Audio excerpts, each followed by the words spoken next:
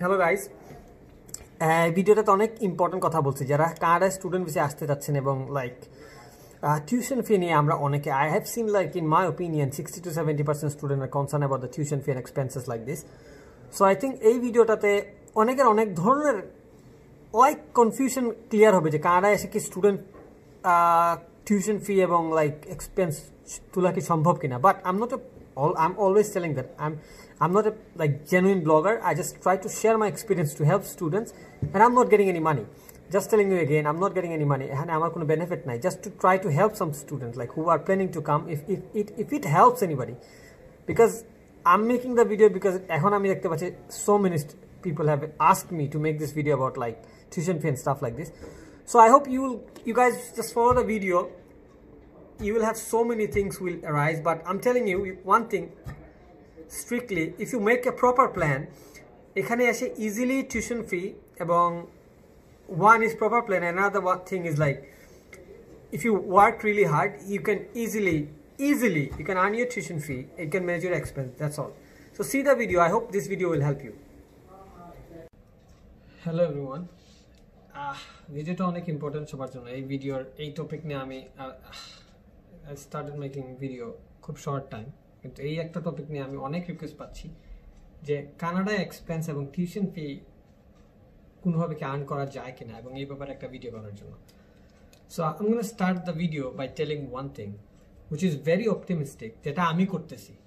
So from my experience I share everything আমার experience থেকে। আমি আমার যা নলেজ নেই আমি তা নিয়ে কথা বলি না, আমার যা মাথায় আছে আমি যা নিজে করতেছি তা থেকে শেয়ার করি আপনাদের সাথে। কানাডায় স্টুডেন্ট টিউশন ফি ম্যানেজ করা সম্ভব, এবং if you do the right plan quite easy, quite দুধ ভাত কানাডায় টিউশন ফিটা আর্ন করা। আচ্ছা, লেটস স্টার্ট। তো কেমনে কি আমি আপনাদের শুরু করি।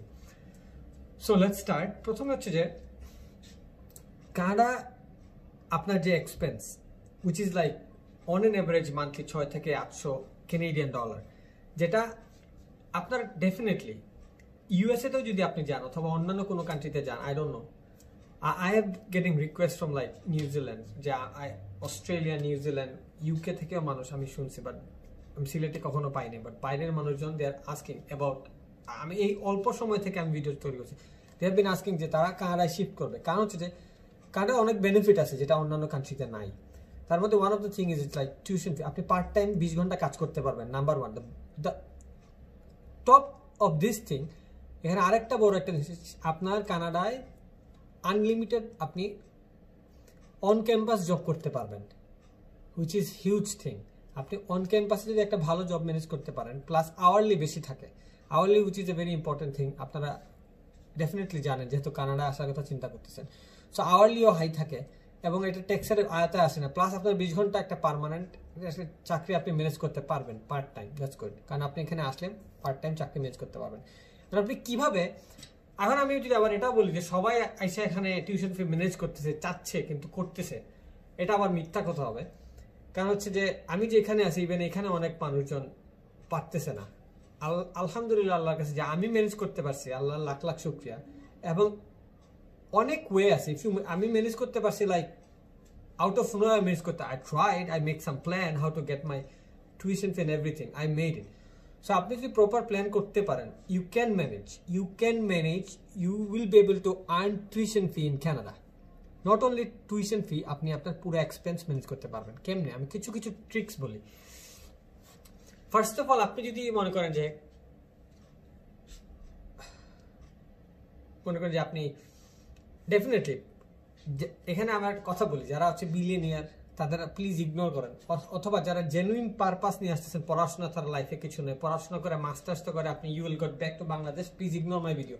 তাদের জন্য না, ভিডিওটা হচ্ছে তাদের জন্য যারা হচ্ছে ইমিগ্রেশনের জন্য কানাডায় আসতে চাচ্ছে। পারপাস একটা হচ্ছে কানাডায় ঢোকার জন্য স্টাডি একটা আমি কানাডায় আসছি, স্টাডি আমার একটা ছুতো ছিল যে আমি কানাডায় এসে ঢুকবো, এই জন্য আমার একটা স্টাডি, মেইন পারপাস ছিল ইমিগ্রেশন। এটা হচ্ছে যাদের পারপাস, এটা হচ্ছে তাদের জন্য ভিডিওটা। কারণ হচ্ছে যে আপনার ফার্স্টে বলে আপনি কেমনে, মনে করেন আপনি ব্যাচেলার শেষ করলেন, এখন আপনি যদি একটা ডিপ্লোমা, আপনি যদি ডিপ্লোমা অ্যাপ্লাই করেন খুব কম হবে টিউশন ফি, মনে করেন আপনার কম্পারেটিভলি অন্যান্য সব কিছু থেকে কম হবে। এখানে আরেকটা অ্যাডভান্টেজ আছে, আপনি যদি ডিপ্লোমাতে কানাডায় আসা ডিপ্লোমাতে কানাডায় আসেন তাহলে আপনার পড়াশোনার প্রেশার কম থাকবে। কানাডা আসার পরে আপনি টিউশন ফি আর্ন করবেন। সো আপনি যখন কানাডা আসলেন, আপনি যদি 20 ঘন্টার পারমিশন আছে অফ ক্যাম্পাস, আপনি যদি 20 ঘন্টা আর্ন করেন তাহলে আপনার যে মান্থলি একটা এক্সপেন্স আছে $600 থেকে $800, আপনার নিজস্ব খরচ, রেন্ট অ্যান্ড এভরিথিং, এটা আপনি ইজিলি তুলতে পারবেন, নাম্বার 1। এখন হচ্ছে যে tuition fee, which is quite difficult. একটা জিনিস আপনাকে করতেই হবে, সেটা হচ্ছে প্রথম সেমিস্টারের ফি আপনাকে ডেফিনেটলি দিয়ে আসতে হবে। আমি কিছুদিন আগে একটা ভিডিও করছি 6 থেকে 8 লাখ টাকায় কেমনি আপনি কানাডা আসবেন, ওইটার ভেতরে আপনার প্রথম টিউশন ফিটা আছে। গেল, আপনি পার্ট টাইম করে আপনার এক্সপেন্স তুলতে পারলেন। এখন টিউশন ফির যে ব্যাপারটা, এখানে আপনি অন ক্যাম্পাসে আনলিমিটেড কাজ করতে পারবেন। আপনি যদি অন ক্যাম্পাসে আনলিমিটেড কাজ করতে পারেন তাহলে আপনার একটা বিশাল পোর্শন ইনকাম হয়ে গেল। আচ্ছা, এখানে আরেকটা কিছু পয়েন্ট বলি। আপনি যদি কানাডায় আসেন, ডেফিনেটলি আমরা সারা জীবন শুনছি ঢাকায় বাতাসে টাকা ওড়ে। আমি টরন্টোতে গেছিলাম ডিসেম্বরের জাস্ট 2-3 সপ্তাহ আগে, ডিসেম্বরের 21 তারিখ আইল্যান্ডেড ইন টরন্টো। আমি নিজের চোখে দেখলাম টরন্টোতে টাকা উঠতেছে। আমি একটা ভিডিও দিছি একটা ছেলের, আমার ইয়েতে পোস্ট করা আছে। ছেলেটা আমার সাথে, সে হাঁটতেছে, পিচ্ছে একটা ছেলে, 21-22 বছর একটা ছেলে, সে জাস্ট কলেজ শেষ করে কানাডা আসছে। সেই ছেলেটা আমার সাথে হাঁটতেছে, সে উবারে অ্যাপ্লিকেশন অন করলো, ইমিডিয়েট তার কাছে অর্ডার আসতে শুরু করলো, এবং সে ঘন্টায় 20 থেকে 30 টাকা আর্ন করার তার একটা সুযোগ, উইচ ইজ ইনসেইন। কারণ আমি আর্ন করতেছি, আমি এখন ইটস লাইক, আচ্ছা না বলি নাম্বারটা, আমার প্রভিন্সের আমার এবার আওয়ারলি হচ্ছে 10 থেকে 11 টাকা। গভর্নমেন্ট সেট করে দিচ্ছে ওই জায়গায় আপনি 20 থেকে 30 টাকা আর্ন করার মতো সুযোগ আছে। টরন্টো আপনি গেলে টাকা আর্ন করতে হবে, that is a huge opportunity, but Toronto is a negative thing. কারণ হচ্ছে যে আপনি টরন্টোতে যে এক্সপেন্স থাকবে, অনেক কিছু থাকবে, but the negative thing will be Toronto থেকে পিআর পাওয়াটা difficult. So I will encourage people not to go to Toronto, go to any other province like Nova Scotia, Newfoundland, Labrador, New Brunswick, Prince Edward Island, Alberta if you can manage it, Manitoba, Winnipeg, or Montreal, Quebec. Quebec is kharap now. There is a huge opportunity in Quebec. So এইসব province except Ontario. Ontario টা ছাড়া, Ontario আপনি Canada আসার পর settle হওয়ার পর you can move to Ontario। আচ্ছা, তাহলে আপনি পার্ট টাইম করে 20 ঘন্টা, তারপরে অন ক্যাম্পাস করলেন, তারপরে হইল। এখন আপনার পয়েন্ট হচ্ছে যে আপনি অন্টারিওতে গেলে আপনার অনেক টাকা পয়সা আর্ন করার সুযোগ থাকে। এখন যদি না হয় তাহলে এখন আপনি আপনার আরেকটা এক্সাম্পল দিই। মনে করেন আপনি একটা প্রভিন্স নোভা স্কোশিয়া পিক করলেন, আমাদের প্রভিন্সটা। এখানে আমাদের প্রভিন্সে অনেক ধরনের ইয়ে আছে, যেমন প্রত্যেকটা প্রভিন্সের, just think Province as a country, যেমন নোভা স্কোশিয়া যদি বাংলাদেশ হয় তাহলে ঢাকাটা হচ্ছে হেলিফ্যাক্স, যেখানে আমি থাকি। অন্যান্য যে ছোট ছোট শহর আছে এগুলো মনে করেন রাজশাহী, খুলনা, বগুড়া, বরিশাল, এরকম, সিলেট। সো আপনি চেষ্টা করবেন আপনি ঢাকায় এসে ল্যান্ড করতে, কারণ ঢাকায় যদি থাকেন তাহলে যে কোনো একটা প্রভিন্সের মেইন সিটি যদি আপনি থাকেন, you will have a lot of opportunity. আচ্ছা, দ্য বেস্ট পার্ট ইজ এখানে উবার আছে, আপনি উবার ড্রাইভ করে you will be able to earn lots of money. আমি আমার আরেকটা এক্সপিরিয়েন্স শেয়ার করি।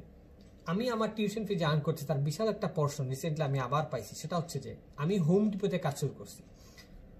হোম ডিপোতে কাজ শুরু করবার দে আর paying my 50% of my tuition fee. আমার organisation they R paying my 50% of my tuition fee. Did you get my point? এখন অনেক ধরনের সুযোগ আছে, আমি আপনাদের বলি। আপনি যদি একটা সেলসের কাজ করেন, অনেক ধরনের সেলস, যেমন কল সেন্টারের সেলসের কাজ আছে। এখানে আপনি বলবেন ভাই এগুলো সম্ভব না, নো, আপনি কানাডা আসলে, এখানে আসলে you will be able to manage this kind of staff. বাংলাদেশে বলে আপনি চোখে কিছু দেখবেন না, এখানে আসলে you will be able to manage so many things, I am telling you. এগুলো আমি বলতেছি, সেলসের কাজ আছে, হোম ডিপো আছে, উবার আছে, অনেক ধরনের ডেলিভারির কাজ আছে, আপনি টিপস নিয়ে অনেক ধরনের আর্ন করতে পারেন। There is so many opportunity. এবং ফারমোস্ট the most important thing is definitely you have to work as of. আমি আমার গতকালকের এক্সপিরিয়েন্সটা বলি। গতকালকে আমি রাত 6:30 ঘুমাইছি, ঘুম থেকে 8টার সময় উঠছি, সকাল 8টায়। ভোর 6:30 ঘুমাইছি, সকাল 8টার সময় ঘুম থেকে উঠছি। Insane. So if you work hard, I'm not gonna do like you will say, bhai, শুনে আসতেছি, you will get sick, I will get sick. No. If you make a proper plan, if you can manage everything, you can solve all problem. আমার অনেক solve problem নিয়ে আমি আসি। Problem বলবো না, I don't want it to get any single penny back home. নিয়ে আসি নাই। I'm paying my tuition fee. আমি আমার নিজের খরচ দিতেছি। আমার নিজের যে আনুষঙ্গিক খরচ, আমার tuition fee, I went to US, I'm trying to save my money, আমি দেশে টাকা পাঠাচ্ছি,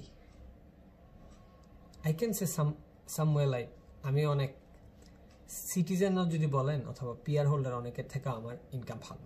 so if you work hard, আমি আমার কথা বলছি, এরকম অনেকে আছে। Plus I am investing in stock market, there is so many opportunity, you can earn so many, you can do so many things if you just work hard. Canada আসলে easily you can earn your tuition fee, but I'm telling you it's not for everyone.